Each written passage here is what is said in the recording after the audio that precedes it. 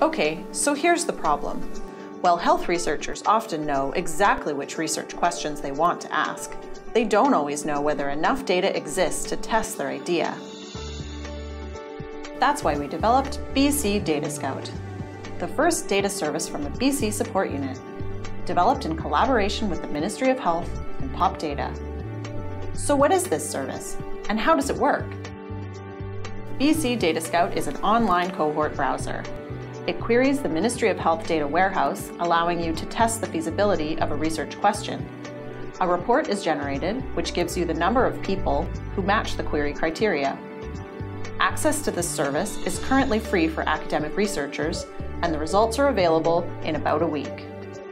So for example, you could ask for an estimate of how many men over 65 and living in the interior have been diagnosed with diabetes and prescribed a certain type of medication.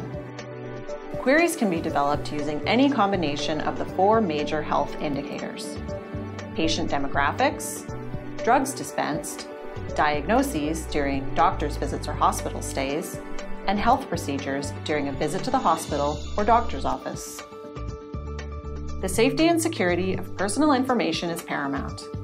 That is why submissions are moderated by Pop Data.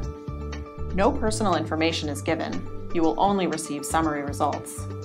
Cell sizes of less than 10 people are masked, and results are rounded to the nearest 5.